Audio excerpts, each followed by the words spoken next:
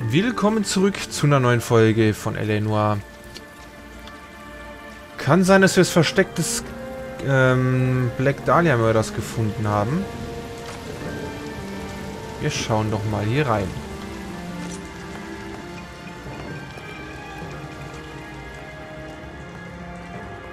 Okay, noch ist niemand hier.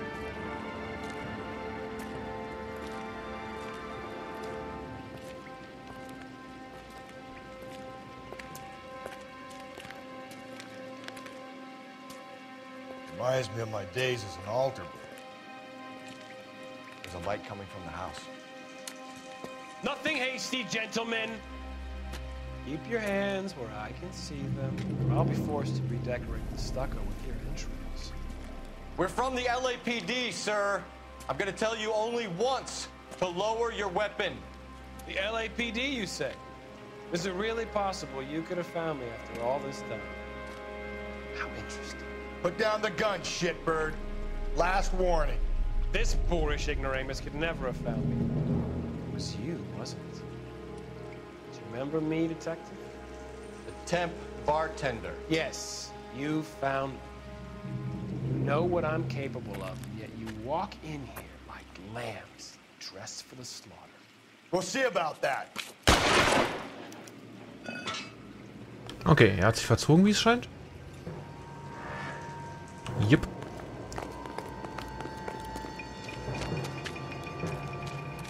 Where did he go? Down the tunnel? You can't let the son of a bitch get away. The house, Rusty. There must be another entrance into the house. Na gut, dann schauen wir mal. Was wir hier im Haus noch haben. LAPD, give yourself up.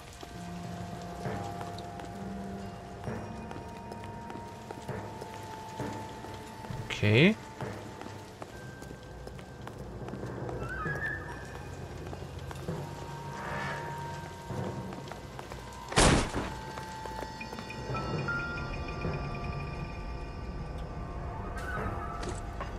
Alles klar. Sweet Jesus.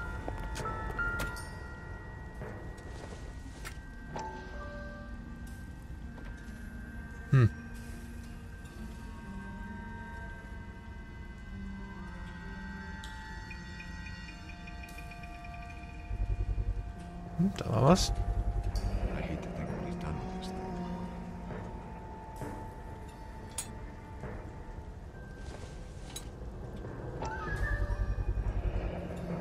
Medical experience, maybe. At least some working knowledge of biology. He's cruel and he's methodical. Mhm. Das stimmt, das stimmt.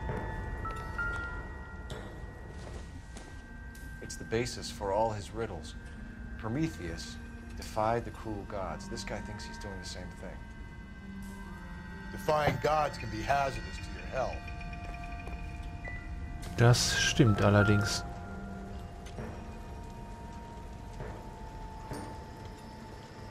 You realize this must have been the place, Rusty.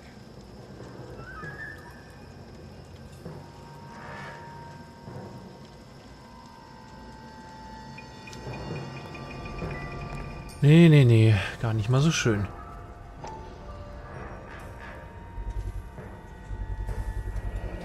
If we could bring him in alive, there's enough physical evidence for an airtight case. You heard him, Cole. He's fucking nuts. What are the chances of hauling him out of here alive? Das Going stimmt. down there?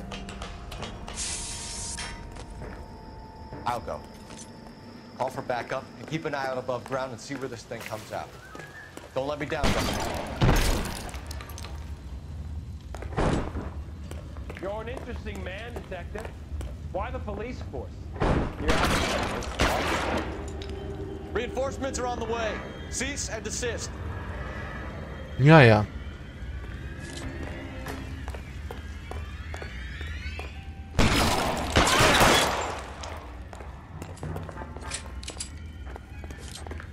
Do I get a sense you're looking for personal redemption? Do you think we have something in common?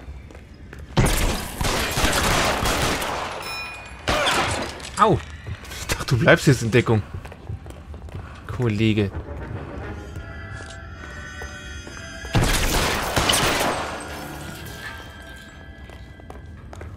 Der Schuss hat immerhin gesessen.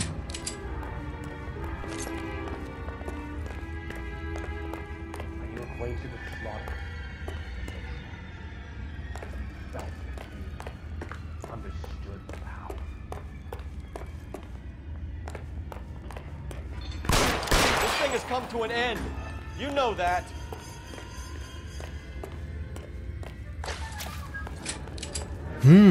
Gucken, wir den hier kriegen. Können wir da durch? Irgendwie ja nicht. Na dann halt außenrum.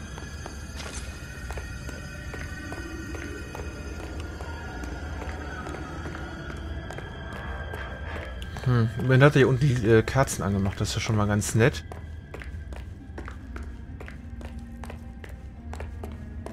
Sehr zuvorkommt, wie ich finde.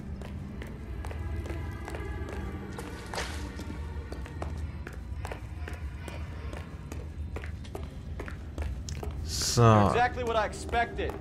We were looking for a low achiever. Ah, sind wir hier auf der Seite?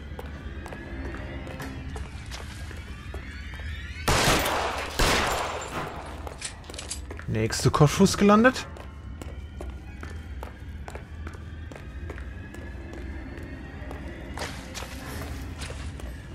Ah, da ist er raus, okay.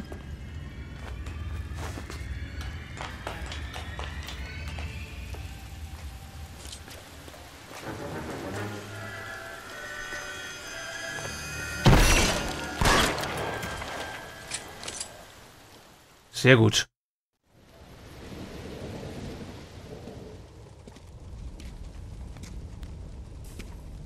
Where's the press, Cap?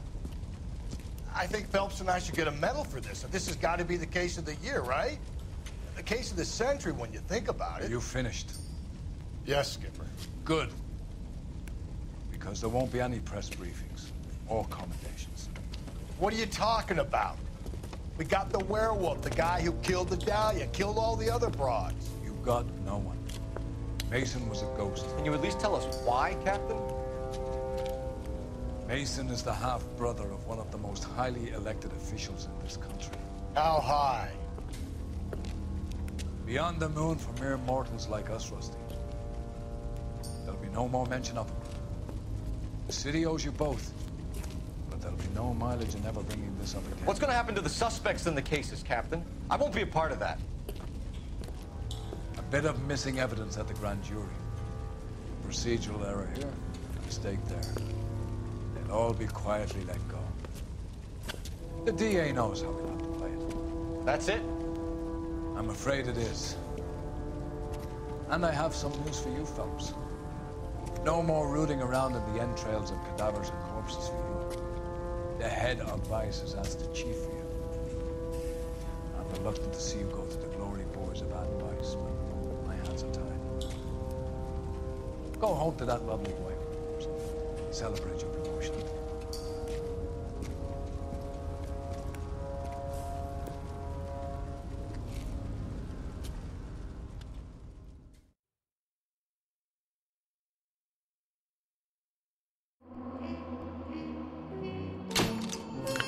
So, dann haben wir auch alle Hinweise gefunden. Das ist doch schön.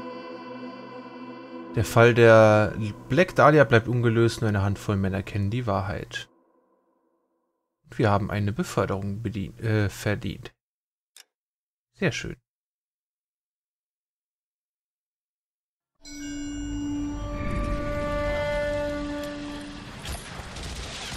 Breathe out, kid. You'll go purple. I'm scared, Sarge. Everybody's scared, kid. Anyone who says he isn't is a damn liar. How many times have you been in combat, Sarge? I was with Raider Battalion on Peleliu my first time. Was it bad? It's always bad. Will this be bad? As bad as it gets, kid. But you stick by the Marine next to you and he will stick by you. So, some of the guys, they aren't very friendly, Sarge. They've lost a lot of their friends in the last couple of days, kid. They think if they don't get to know you that they won't have to grieve for you if you get killed. They're wrong. It doesn't work that way. Don't worry. No Marine in this company will let you down.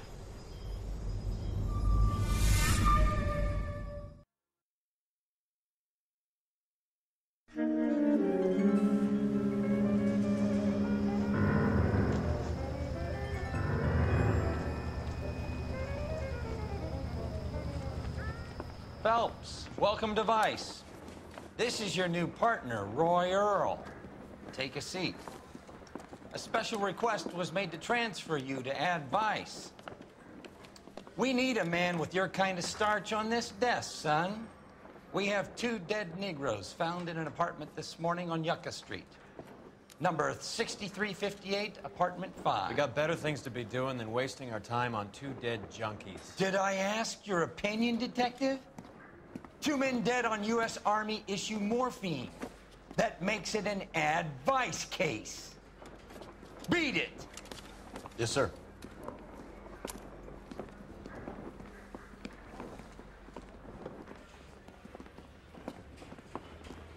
You and the lieutenant have some history? You could say that. We used to be partners.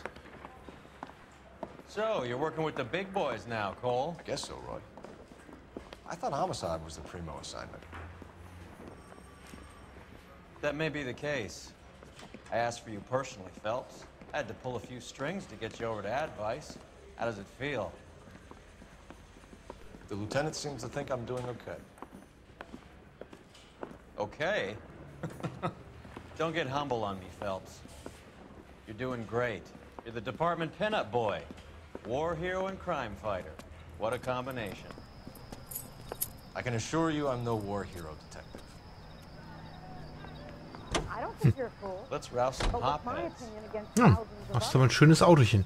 Darfst dann auch selber You know the fahren. way. You can drive. Nice car, Roy. Is that department issue?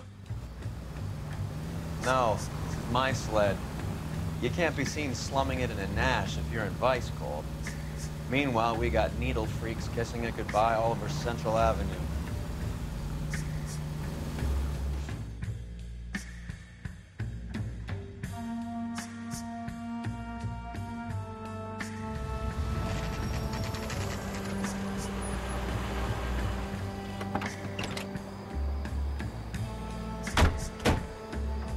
They really picked a prize shithole for our first date.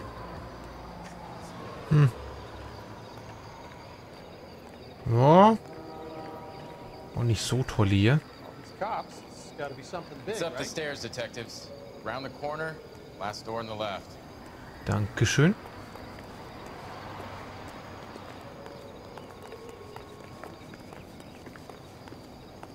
Dann schauen wir doch mal. I'm all done. Your show now. Das ist nett. Dann bin ich doch mal gespannt. Dieser letzte Fall war mal ein bisschen anders als die vorherigen. Aber finde ich eigentlich ganz schön mit der Abwechslung. Phelps, I've been reassigned to Ad Vice. What have we got? 2 stiffs, overdosed, been dead a couple of days. Government issue morphine. We use the same syrettes in Okinawa. Fucking Negro junkies can't take supply this pure. You know these guys? I know of them. The younger one's a 2-bit horn player by the name of Cornell Tyree. The other one works in distribution. Started using a little too much of his own product, and Jack D took exception. He wasn't born that ugly. His name's Lamont.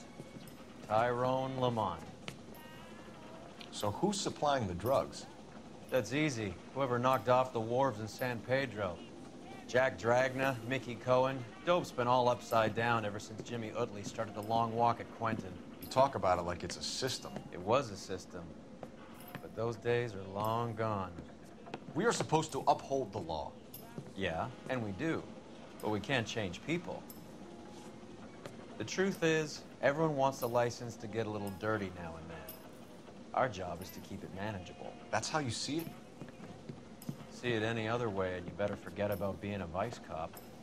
Can we get on with this? Today, preferably?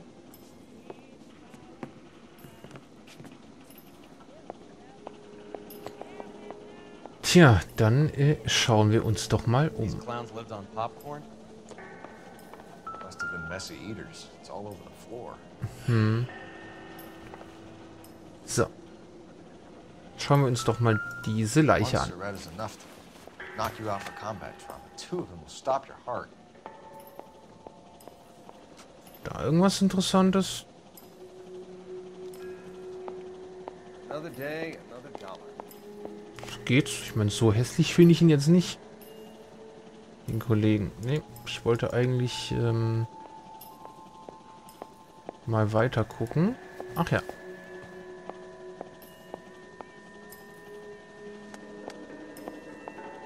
Führerschein. Schön, schön. Sieht aber älter aus als 21. They say only the good die young. I hope it was true in your case. You catch all the good ones, Phelps. Mhm. Radiosender-Notiz. Why do these two care about his taste in music? Mhm.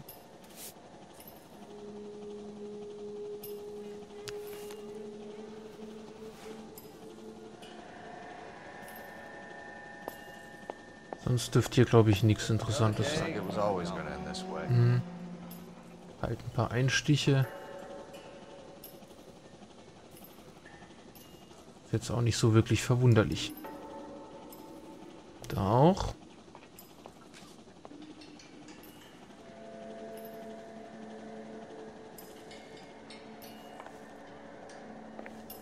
Gut, dann...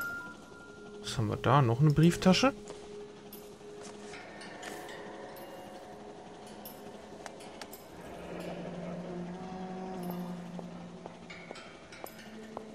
Mhm. Tyrone Lamont, not even 23 years old.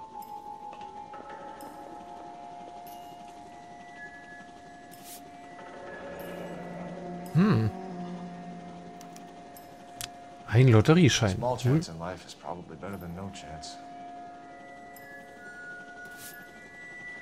Ja, aber ich glaube, auf Dauer bringt das auch nichts.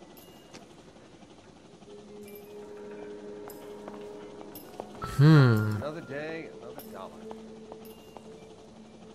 Took his jolt and drifted off. And I suppose his friend wasn't in any condition to notice that he had stopped breathing. Ja, wahrscheinlich.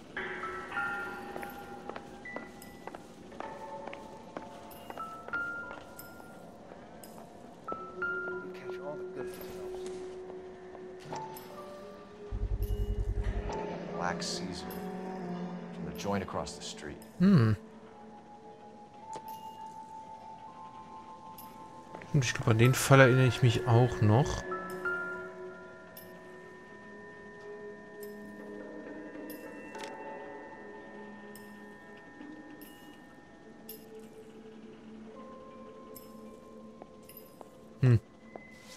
Glaube ich nicht allzu viel machen, vielleicht bei der Trompete.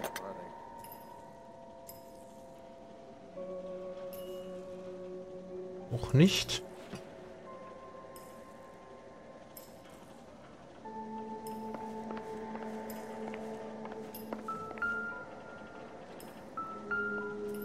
Das hatten wir doch schon. Ja.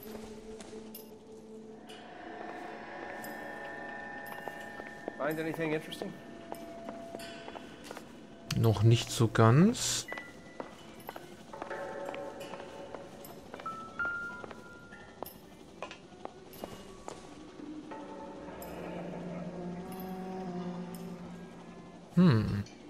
Street life have no idea how dangerous this stuff is.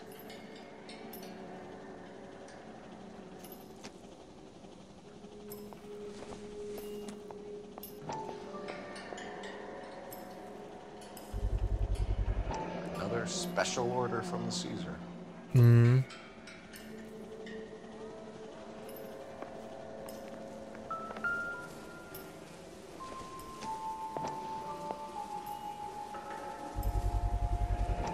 Heavy for an empty cup. Ach, guck mal.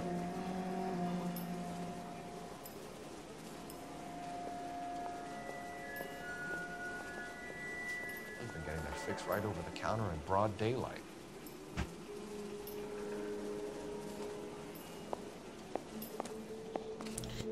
Interessant.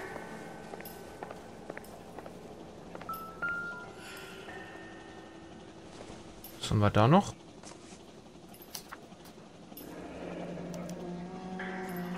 Sieht nach einem... Fruit, a bell, and wind. Strange doodle.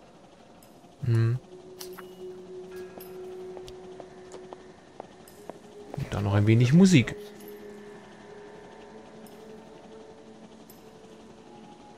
All in my head. Mhm. Sagt mir gerade mal nichts. I wonder what's the correlation between love of the needle and love of the music. Another day, another dollar. So, ich denke... across the street appears to shift a lot of popcorn. Let's shake him down. Mhm. Das machen wir in der nächsten Folge. Danke fürs Zuschauen an der Stelle. Ich hoffe, ihr hattet Spaß. Seid beim nächsten Mal dann wieder mit dabei. Und bis dahin, macht's gut und ciao, ciao.